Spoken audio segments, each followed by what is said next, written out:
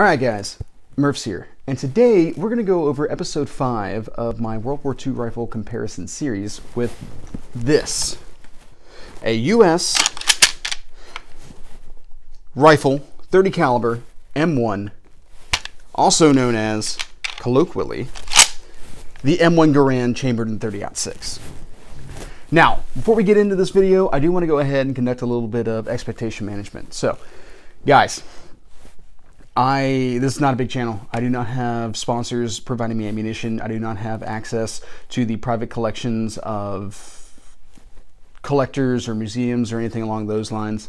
I'm not going to necessarily, I'm not at the point of being able to give you guys the same level of content as perhaps CNR Arsenal or Forgotten Weapons.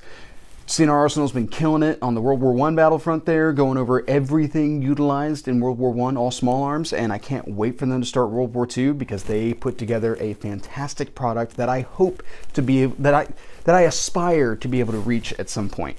But it's not in the cards at the moment. What I do have access to is a friend's collection of military surplus rifles, and among that collection, I've been able to select one weapon system per country, major player, you could say, of World War II.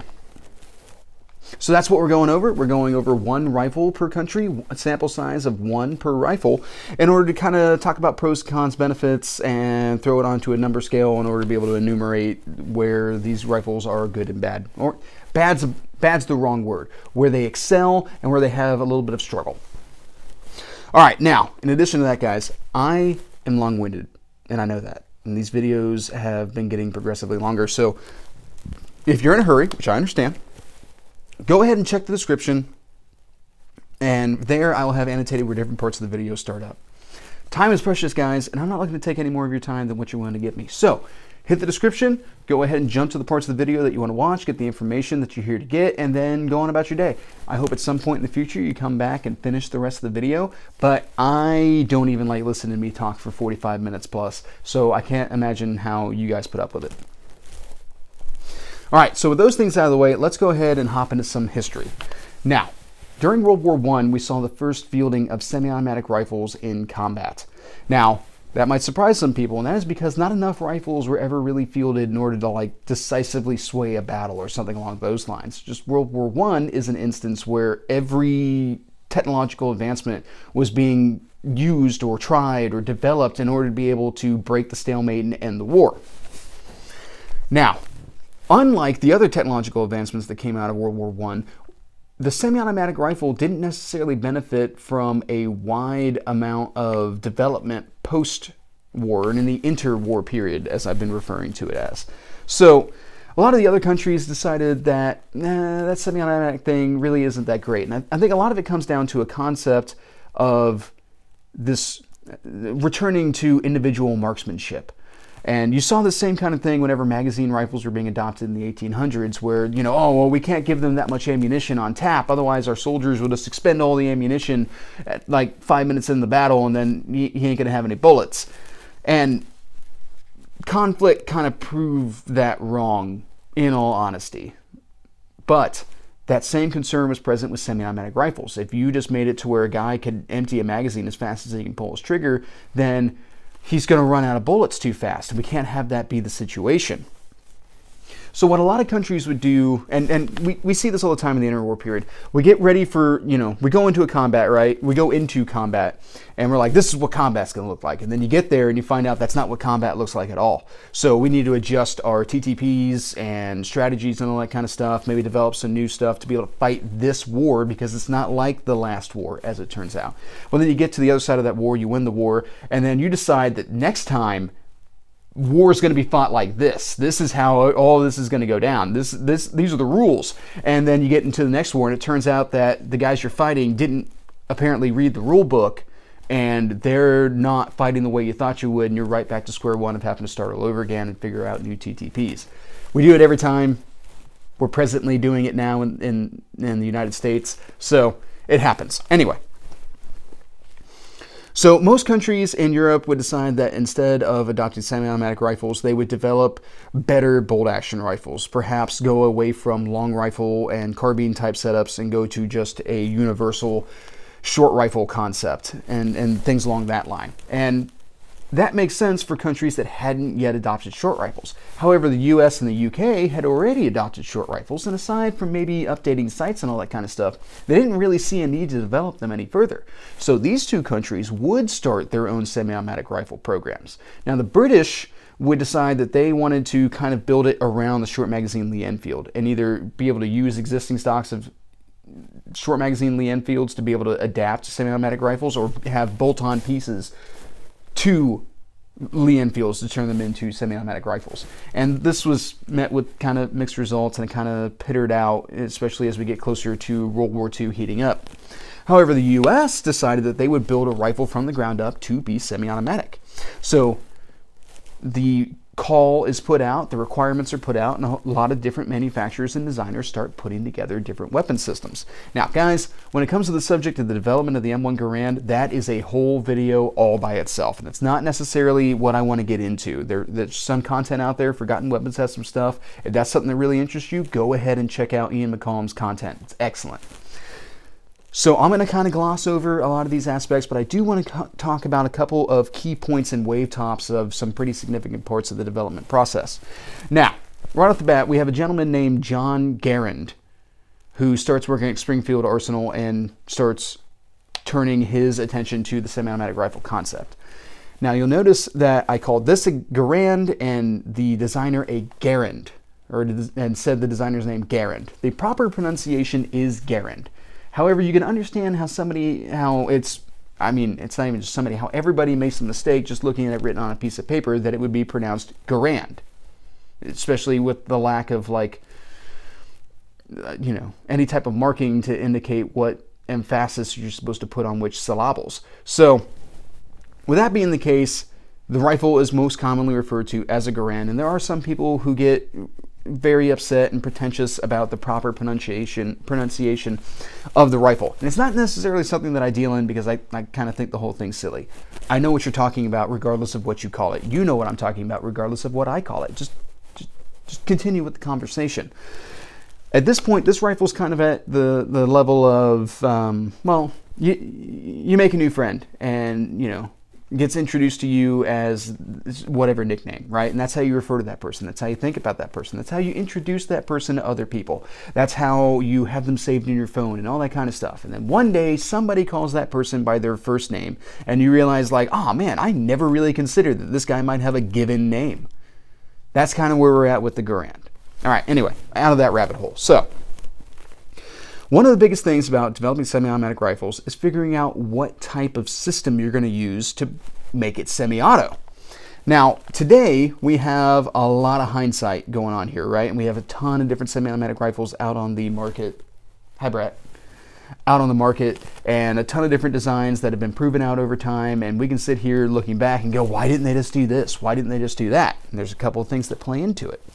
So these are new. This is a new concept. So how do we make it work? Well, there were semi-automatic rifles out on the market at the time, and a lot of them are using the inertia system of operation, which is a complicated and rather heavy system of springs and all that kind of stuff. And you see it in the Remington Model 8 as well as in shotguns, the Remington Model 11. And the Army knows they don't want to go with that because that's heavy. And as much as this is not a light rifle by any means, it could be heavier.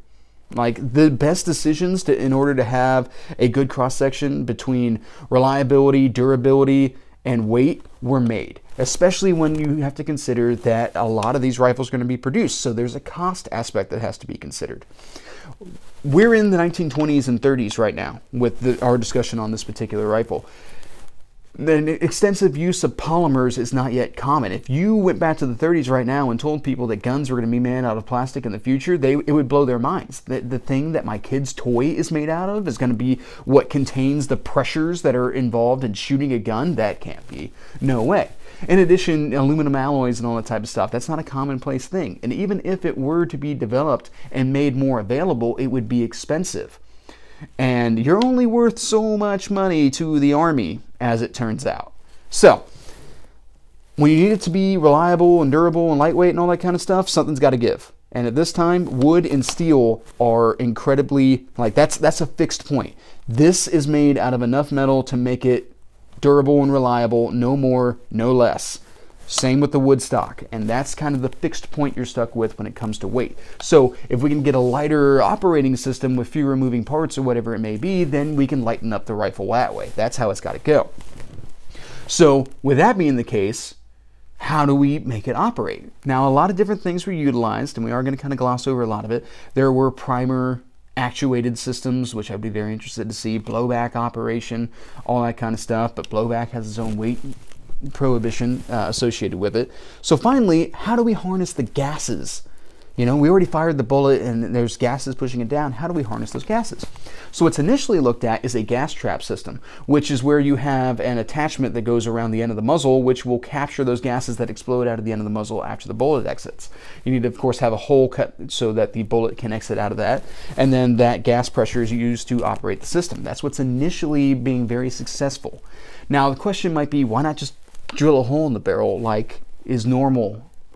Like, why are they making this so complicated? That is because at this time there's actually a concern about drilling holes in barrels as to whether or not the metallurgy at the time would be able to make that a successful approach and not have the gun come apart, not have that be a significant point of failure. There's a lot of concern about this, and that's why you see gas trap designs in the 20s, 30s, into the 40s still being very popular, because there's some concern about compromising the integrity of the barrel. We'll get more into this here in a little bit. So we know that right now we're looking at gas trap designs. What about how do we feed it? Well, initially there was some discussion about going to a detachable box magazine. However, the issue with detachable box magazines is that they might get discarded on the battlefield, and then you have to supply more of them. And again, today that doesn't sound like all that big of a deal. I mean, we got, you know, Magpols, and hell, even GI magazines are, you know, plentiful, and you can just, who cares, toss them. You know, you're in the middle of a firefight, go ahead and drop the magazine, go to your next one. No big deal. During this time though, that's not the same thing. We're at a point in magazine design where magazines are not considered discardable items. You sign for those. Those go with the rifle. And a lot of that has to do with manufacturing at the time. Especially if you had a reliable magazine that worked with the gun you were using it in, you kept it with the gun. In addition to that, the amount of cost associated with being able to make something durable, reliable, and then also be expendable, that's expensive. And that's not just expensive in like buying the amounts, but also in materials used. World War I very quickly showed a lot of people that production and then material availability were major factors in large-scale conflicts like that. If another one of those kicked off, now, you know, bombs, bullets, grenades, all that type of stuff, that's one-time use metals. You're not getting those back. Now add in magazines, and that's another strain that's being placed on the raw materials utilized to be able to make guns, howitzers, all that kind of stuff. Kind of a big deal if you look at it that way. So detachable box magazines are immediately rejected. Instead, they decide to go with a clip system. And that's why these systems are so popular at this time, because strip clips, or in this case, end block clips, are cheap to produce. They're simple to produce. They don't have a huge strain on resources, and they can be discardable. These would come preloaded with 8 rounds for this particular setup. And it didn't matter if they got left out on the battlefield or even a training range or something along those lines, because you could get more of these. It wasn't a big issue. So that is why the M1 Garand utilizes an M-block clip. Now, a lot of people seem to like to think that the M1 Garand is the first one to ever use an M-block clip, and that is not the case. The M-block concept far predates the M1 Garand all the way out into the 1870s. So there's a lot of reason to go with this concept right off the bat. We'll talk more about this little piece of metal here in a bit. Now, so we've got we got our operating system and then our magazine system. What about cartridge? So initially, of course, this would be based around the 30-06, which is already in service at the time. However, a 276 caliber offering would kind of work its way in there and start competing next to the 30-06 and actually doing quite well. So when it all came together, when the trials were complete and they made their recommendation on up the chain for what it is that was wanted, it was a 10-shot M-block clip, gas trap operated 276 caliber semi-automatic rifle. And that is what made it to General MacArthur's desk, and he took a look at it and said no. He did not like the 276 cartridge because we already had a massive stockpile of M2 30-06 ammunition lying around. Why would we change our cartridge? Have to get rid of all that old stuff and then generate a brand new stockpile of an all-new cartridge? I would have thought that an interwar period was the time to do that, but MacArthur did not agree. And I think some of that might come down to perhaps the 276 did not effectively outperform the 30-06 to be a technological advancement that was the Army was willing to spend the money on. So what he did approve, however, was additional time and money being given to the program in order to be able to develop a fully functional, to the same level functional 30-06 variant of that rifle. And that is what got adopted in 1936. Now, you will note that this rifle is not a gas trap rifle. And that is because just a few years later, it was decided that the gas trap system was not effective enough. And instead, they would drill a hole in the barrel, provide a gas port, and bleed off gases that way. And those rifles would be changed up to the new standard. Now, something to keep in mind in general, guys, is it's extremely hard to find an all parts matching M1 Garand. All of them have been arsenal fixed more than once. And that's why you see kind of a lot of different things intermixed in these rifles, different manufacturers, different years of parts, because there are also a lot of little tiny changes that are made all throughout that didn't necessarily constitute a complete redesign of the rifle. So, if someone walks up to you and says that they have a gas trap M1 Garand for sale, you need to be concerned about that. You need to treat them with a little bit of suspicion until it's confirmed by somebody else that it's actually real, because most of those rifles have been modified, and any of the rifles that exist now are in like museum collections and stuff like that. There's not a whole lot of them just floating around out in the open. Now, this rifle would reach full military service by 1941 and would serve faithfully in World War II with a lot of love from the troops. Patton himself would proclaim this the finest battle implement ever devised. Now, during the war, there were a couple of minor changes made, and this actually comes into an interesting discussion about nomenclature. So, during the development of this rifle, there was a nomenclature shift. Prior to World War II, and really somewhere in the 1920s or 30s, I'm not entirely sure where the shift occurred, rifles were designated by the year that they were adopted. So the 1903 Springfield, this 1905 bayonet, all that kind of stuff. And then there would be an alphanumeric code following it for any changes that were made, A1, A2, so on and so forth. However, this is an M1. Why is that? It wasn't made in year one, and that is because we switched our designation over to each classification of an item now having a designation Model 1. And then the next model after that would be a 2, so on and so forth. So that would then have any alphanumeric if there was just a minor change without a complete redesign going on. So an M1, A1, all that kind of stuff. And that's why you have an M1 rifle and an M1 carbine. Two different families there with their own adjustments and all that kind of stuff that follows it, which is why you have an M1A1 carbine. And eventually there's an M2 carbine, M1 submachine gun, all that kind of stuff. That is how that designation works. Now, during the war, we would see a little weird thing where we would have an M1C and an M1D. Well, what are those? Those don't really follow that matrix. And I don't have a good answer, but I have a guess. And my guess is that those rifles did not reach full production and mass distribution, so they did not necessarily get their own alphanumeric identifier. So what are those rifles? Well, those are sniper variants of the M1 Garand.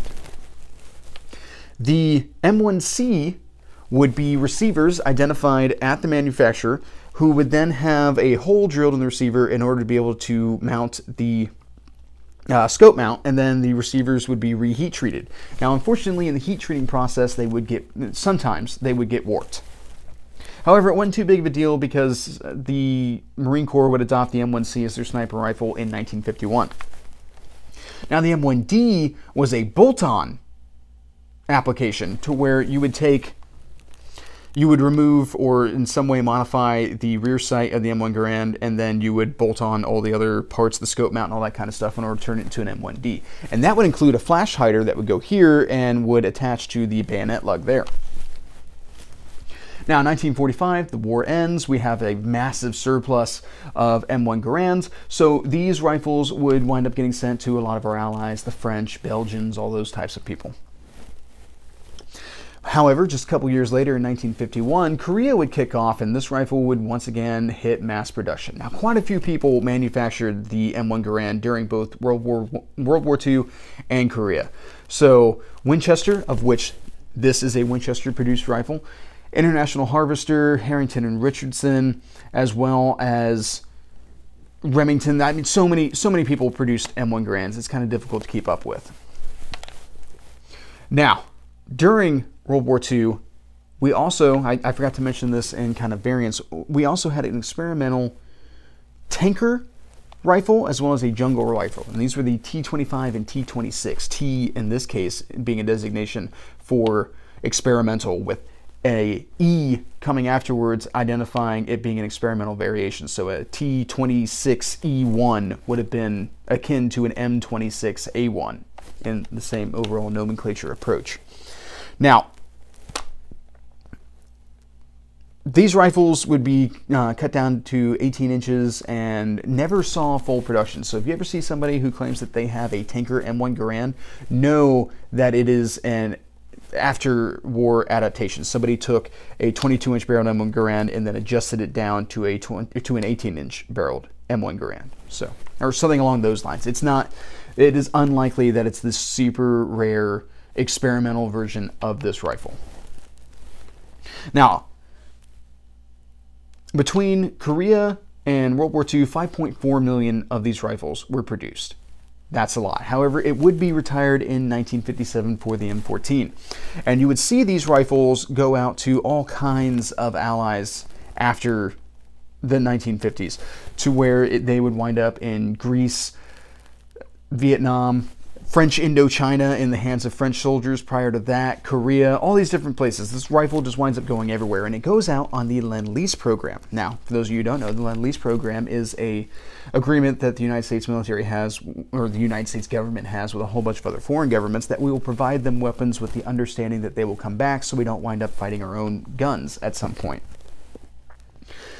And when these rifles come back, they get put into a program known as the CMP, or Civilian Marksmanship Program, which is a program set up by the government in order to promote safe firearms handling and shooting fundamentals in the civilian populace. And that is where you find the majority of these rifles today.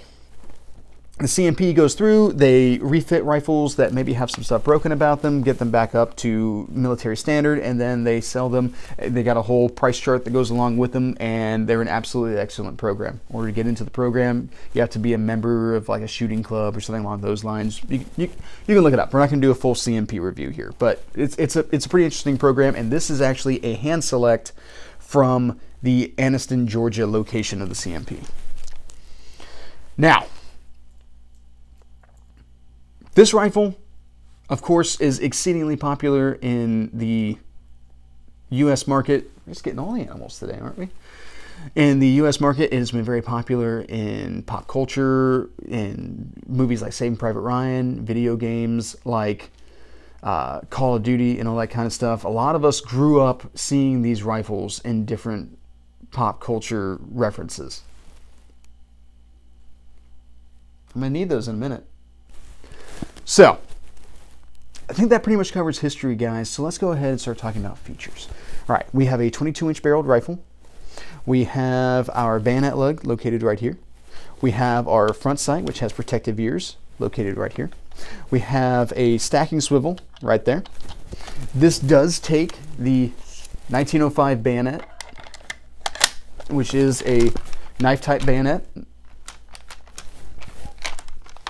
Go ahead and take that off there before I poke my eye out. Now, we have handguards, of course, to keep from burning our fingies in the middle of combat. We have a GI sling attached here. Let's go ahead and get back and talk about our action. So, of course, we have our action here. This is the magazine location. This is what the clip feeds into. This would hold 8 rounds. It would be inserted in through the top. The important thing to remember whenever you load these is to keep your knife hand going down the side, which is going to arrest the potential forward movement of the charging handle. Sometimes these bolts don't lock all the way back properly and are actually sitting against the follower. So when you start to try to feed ammunition into it and depress the follower, that allows the bolt to fly forward and potentially tries to chamber your thumb, which is a condition known as Garand thumb. That's why you want to avoid that. Now, you can load less than 8 rounds into one of these clips. It's kind of a pain because they try to move around and fall all over the place, but you can load 3, 4, however many rounds you want to into this magazine. You can also single load these by pushing a round all the way up into the chamber and then holding back the bolt, depressing the follower, and riding that all the way in the battery.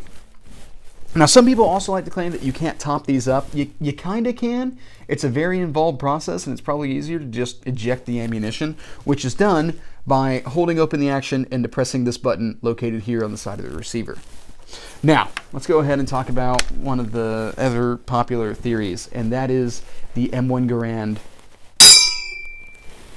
ping. So, it's been a commonly expressed belief that the issue with the M1 Garand is that when the last round was fired, this clip is ejected along with the empty brass, and it makes a very distinctive pinging noise when it does that. And it has been often asserted that the enemy would hear that and then they would know that your gun was empty, and that was when they would come charging in to take the hill. However, there's a couple of things that don't make a lot of sense about that. First off, it doesn't take very long to reload one of these guns. In addition to that, just because your gun ran dry doesn't mean the guy next to you's gun ran dry, or, you know, the machine gun nearby ran dry, something along those lines. So it's not very helpful unless you're in some sort of like really weird one-on-one battle with somebody in fairly close proximity, close enough for them to be able to hear the ping, and like, yeah, okay, fine, then it could be an issue. But that's also why you have a bayonet. So there's that. Now, in addition to that, I don't know a lot of things, but I do know a little bit about combat. I know that it's quite loud. You've got explosions and gunshots and all this kind of stuff, and like that pinging noise would be really difficult to isolate and track down. I don't think it really had as much to do with anything as a lot of people like to try to assert. I don't think that was a TTP on the enemy side to be like, oh, the ping, charge. That just doesn't make a lot of sense overall. I can see the concern. I can understand why you might think that, but I don't think it's actually based in reality in this case. In the words of Clint Smith, you just fired 8 rounds of 30-06. Everybody's deaf. Nobody's hearing that. All right, now we have our rear sight here, which is adjustable for windage and elevation, and can be graduated out to 1,200 yards. We have our trigger guard down here, which is one of the differences along with the rear sights. There would be some updates to rear sights throughout production, and then also this being a machined trigger guard, you would eventually see closer to the end of the war a switch over to a stamped type trigger guard. Now in the front of our trigger guard is our safety. You pull it back for safe, bring it forward for fire, and let's see. We have our lovely wooden stock here, very nice wood, and we have a semi-pistol grip built into it, which is excellent for pulling it into your shoulder. We have a fairly short length of pull in all actuality, which is kind of surprising. On the back, we have a steel butt plate, which has a trapdoor in it for your cleaning kit. And I think that pretty much covers features, guys. So let's go ahead and move over. Bleh. Well, I run words together there. Why don't we move over into our grading criteria? So for grading, we're going to talk about 4 different categories, and they are going to be ergonomics, features, firepower, and accuracy. And each one of these is going to be worth 5 points with a possible 20 points overall. So let's go ahead and talk about ergonomics. Well, guys, we don't have a lot to talk about in ergonomics with this rifle. Sling placement's not my favorite. I kind of like side-mounted slings, but that's not like, I guess it's kind of neither here nor there in this case. I do like the semi-pistol grip for pulling it into my shoulder. And though it's got a short length of pull, I don't feel too bunched up with it.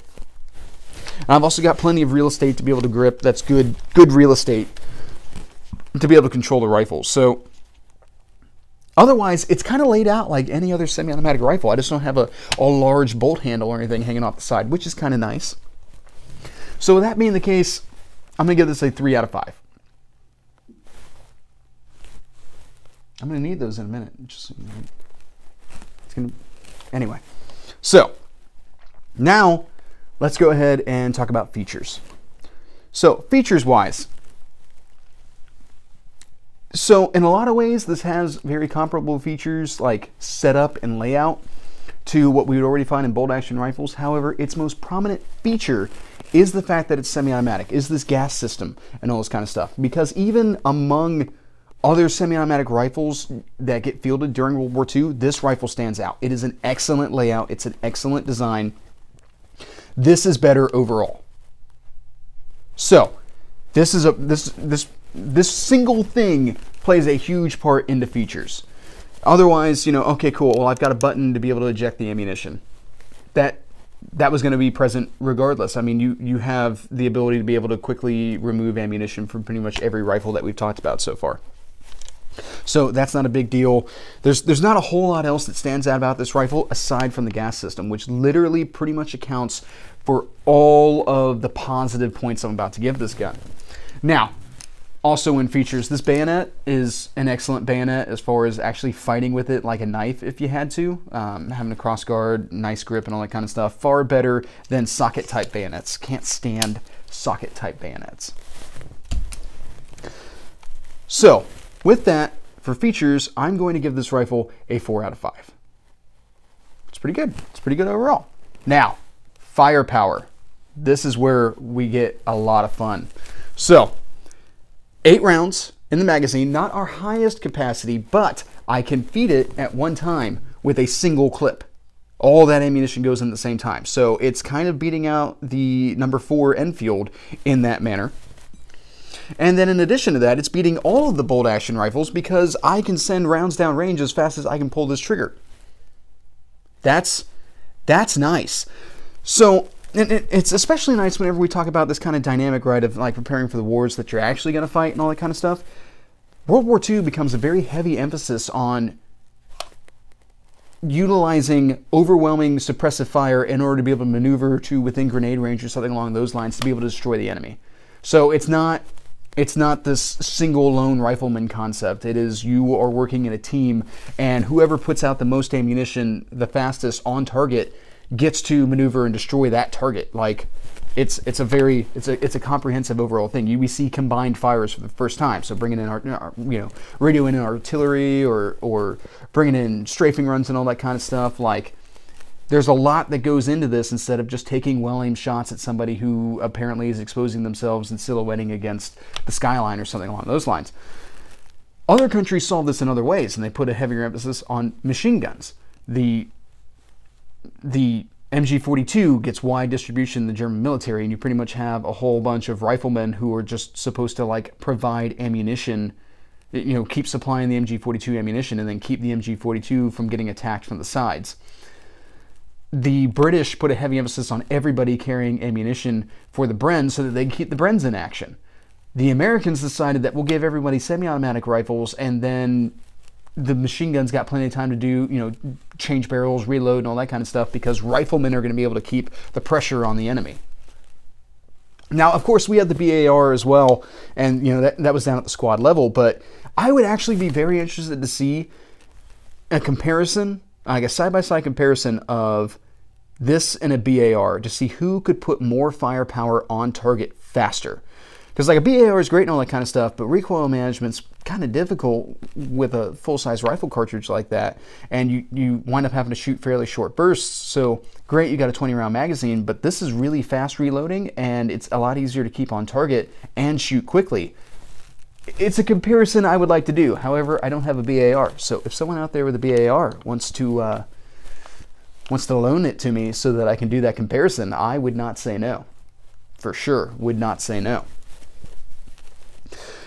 So, with that being the case, firepower is a 5 out of 5. If I could, I would give it a 6 out of 5. Like, this is excellent. This is kind of the epitome of firepower in the individual infantryman's hands. And also being able to extend out to range. Because, like, of course, the Thompson carries more ammunition, but it's kind of limited in range. Whereas this has great range, and it has faster follow-up shots and all that kind of stuff. So, now let's talk about accuracy.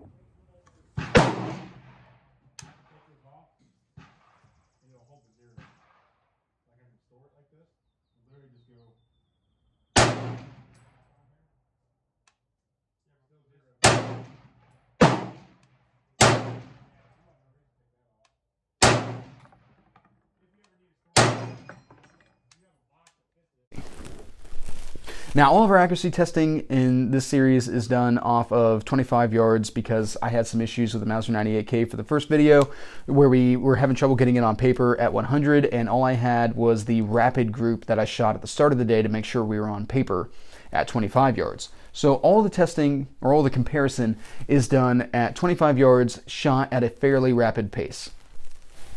With this rifle, and keep in mind, guys, so I fire 3 rounds to make sure that we're like on paper, and I know what my holdovers or hold unders are, and then I fire 5 rounds after that. And that's all that gets shot for the rifle for comparison type purposes. So here, right here, is our M1 Garand group at 25 yards. And that measures in at 2 3/8 inches. And we can see that in contrast to the Arasaka's group right next to it at 1 1/4 inches. So how does that compare to the other rifles? Well, that puts it right in line with the number 4 Mark I with the 2 3/8 inch group right there. It beats out the Mosin Nagant with a 2 7/8 inch group, and it solidly beats the Mauser 98K with its like 6 inch group, but still loses to the Type 99. So, grouping wise, it's kind of middle ground. Now, these sights are excellent sights. The sight picture is absolutely amazing. It's my favorite out of all of them. I love how these ears are set up, how they kind of bow out to the sides. It presents for a very nice, clean sight picture. The adjustment on them, I love how adjustable these sights are. They're incredibly easy to zero and work with and all this kind of stuff. And again, the sights kind of almost fly in the face of how these rifles actually get utilized. So these rifles are still very popular in like long-range shooting matches and all that kind of stuff against, you know, gigantic targets that don't actually represent a man-sized target, nor combat conditions, trying to actually identify somebody to shoot who doesn't want to get shot. So I think in some ways they're a little over-designed, but they're excellent to work with, and I have no actual complaints. Nothing that like makes sense to complain about overall with these sights. They are my favorite of the sights that we reviewed so far. Now, when it comes to shooting this rifle, I shot all these rifles exactly how they're zeroed, right? So in order to get this grouping closer to the target that I was actually shooting at, I actually had to hold here, like right around in this area, which means that I was actually obscuring my target in order to be able to see the impacts. And that's a thing that can happen with how these rifles are zeroed and all that kind of stuff. You might be in a scenario where you can't as favorably view your target for the distance that you're shooting at. So that's kind of how the outcome of that group came out. So with that being the case, I'm going to give this rifle a 3 out of 5. Now, unless I'm off on my math, I believe that overall gives this rifle a 15 out of 20 for grading criteria. All right, guys. Well, these are my thoughts on the M1 Garand. I really do like this rifle. These are absolutely fantastic. I am just as guilty as everyone else is of being an M1 Garand fanboy. Are you mad at me now? Really? So I'm a big fan of the M1 Garand. I think this is an excellent rifle, and it definitely deserves to kind of stand above a lot of some of the other rifles that we've talked about so far when it comes to actual battlefield application, as opposed to individual merits. Like how this gun, the things that make this gun really good, make this gun really good. It's not necessarily like some sort of whiz-bang thing was thrown on here in order to be able to make it better than everything else. Just by solid design, this rifle stands out. Now, something I do want to talk about before I go. This rifle does have an aftermarket gas plug installed. And that is because this rifle was originally built for M2 ball ammunition and the pressure curve and spike and all that kind of stuff that you find with it. When you buy these rifles and they have the standard gas plug in them, they are not meant to be fired with hunting type ammunition or any of the more modern ammunition. Even if it's 150 grain, it does not mean that it has the same pressure profile as the M2 ball cartridge. And though it may not necessarily do it in one round, if you fire multiple rounds through the gun, you will eventually damage the operating rod. So that is why if you want to shoot a wider variety of ammunition through the gun, which makes sense, I understand 30-06 is not necessarily always available in M1 Garand rated ammunition, you need to swap out that gas plug there. You need to make that change. Go ahead and invest into it. It's not a lot of money. It doesn't take a lot of time. It's very easy to do, and it's going to be far cheaper than trying to fix whatever it is that you damaged running the wrong ammunition through this rifle. All right, guys, I think that pretty much covers my thoughts here. This video, actually, I think might be one of the shortest that I've done yet. So, that being the case, guys, have a good day.